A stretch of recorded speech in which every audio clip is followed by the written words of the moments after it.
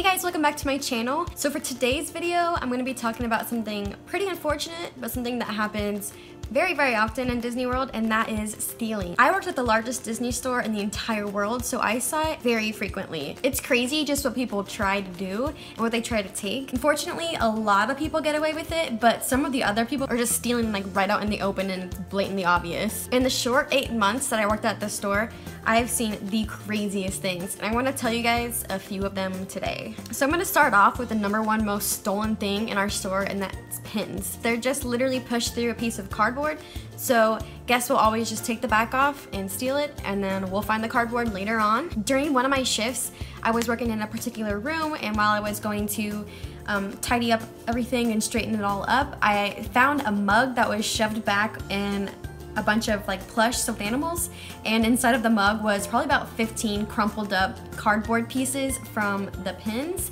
So somebody stole about 15 pins and got away with it. Nobody saw. Another thing that is stolen all the time is jewelry. During one of my shifts, I was working the watches and jewelry counter, so I was selling Pandora and watches and things like that, and I had a guest that didn't speak English very clearly, and they wanted to try on a necklace, and we allowed that, so I let her try it on.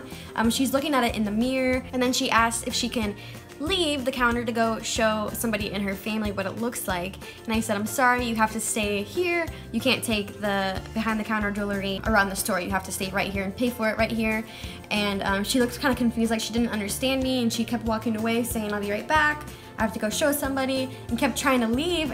And I was like, you have to stay here. But it was pretty obvious what she was doing, you know. But thankfully, my leader is standing right behind me and saw the whole thing happen. So, I mean, we got her to stay around this area. But sometimes people do get away with it if they don't know what they're trying to do. And this next story is probably the most blatantly obvious one that I've actually witnessed. It was the only one to witness. I was floor stocking near one of the main doors in our store, and there was a man with a stroller that was walking pretty slowly through the room I was in. He bent down to look at some stuff, and there was a display of Christmas Duffy bears down at the very bottom near the floor.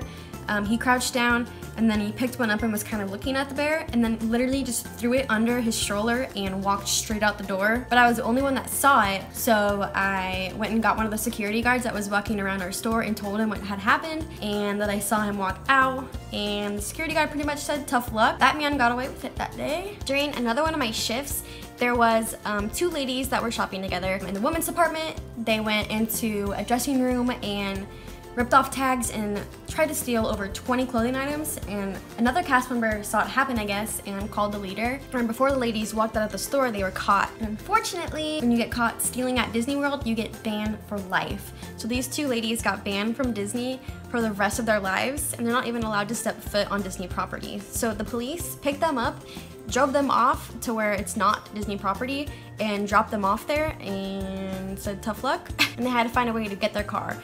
So if you want to steal from Disney, I recommend probably not doing it because it has huge consequences. There are also countless times that people just walk out of the doors and the alarms will go off and they'll just keep on walking like it never happened. You almost always have somebody standing right in the front by each store to stop people and check the receipt and look through stuff. Cast members also have clear bags behind the registers that we're supposed to give to guests when they ask for extra bags, or if it starts to rain and a guest comes in and asks for a bag so they can put their stuff inside, we have to give them a big clear bag, because oftentimes guests will take an empty Disney bag, walk into the store, throw a stuffed animal or something in their bag, and then go straight up to the register and try to return it without a receipt. So for that reason, we have to give clear bags to people to try to avoid that at all costs. And this last story I'm gonna talk about was probably the craziest thing I have ever seen. So this past year when I was working there, Disney released these giant Lego Cinderella castles.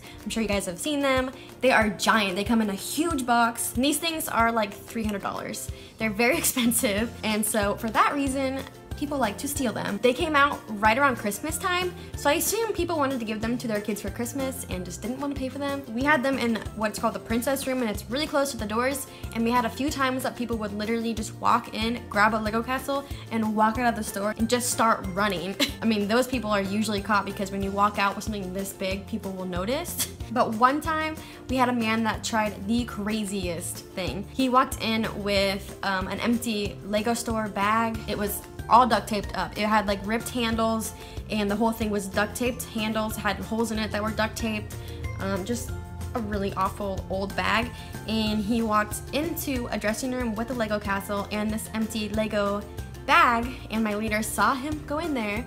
He was in there for a few minutes and then he walked out of the dressing room with a Lego castle and the Lego bag that he had brought in, the torn up bag. And my leader asked him if he could see the receipt. He said, "Oh, I don't have a receipt, my wife has the receipt. I just bought this just now in the Lego store." And my leader was like, "Why is your bag literally torn up, like torn to shreds? This makes no sense. And I saw you walk in there with the Lego castle."